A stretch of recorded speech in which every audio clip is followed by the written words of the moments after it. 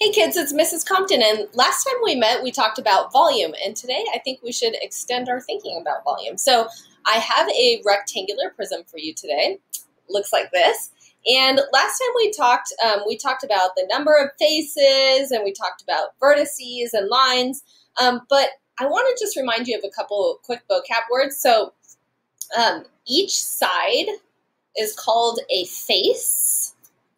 And remember that each of these has little points at the corner where the sides meet, called vertices. And also, these are made up of layers. You can kind of see them twirling those layers around. So there are layers.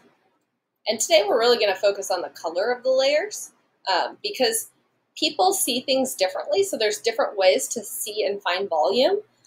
So let's think about those things. Oh, and one last thing. Of course, you probably know that each of these is made up of one smaller cube. So when we talk about volume, we say like 24 cubic units because they're made of little cubes. So you can see why they're called cubic units. All right, so today looking at this, you can see I have different layers. So my green layer, I think I'm just gonna take it off. All right, here's my green layer. You can see that it's made of a 1, 2, 3 by 2. Basically, if you were just talking about the bottom of it, that's the area, right? That's the face. So it's a 3 by 2. You might notice that I'm not saying 3 times 2. When we're talking about volume, we always just switch that multiplication sign to the word by. So it's a 3 by 2. All right, so we know that each layer is made up of a 3 by 2 in this rectangular prism. So I'm going to put, this is going to be my first one right here, cubes in each layer. I'm going to put 3 by 2 because we know 3 times 2 is 6. All right, now check out the colors. We have to find out how many layers of 6 we have. So this is one layer of 6, so one layer, 2, 3, and 4 layers. So I'm going to put 4 here, and that's going to tell us how many smaller cubes are in here. So 3 times 2 is 6, and 6 4 times is 24. And now I need to write units. And I'm going to put a little 3. That 3 stands for 3 dimensions, length, width, and height. So that means cubic units or units cubed.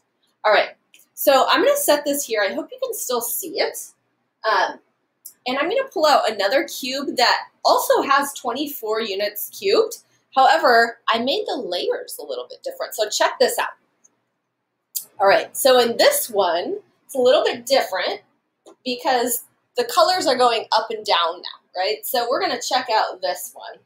So we have a green layer, a yellow layer, and an orange layer. So in each layer, we've got a 2 by 1, 2, 3, 4. So you know each layer is a 2 by 4. And you know 2 times 4 is 8, right? So we're going to write 2 by 4 here,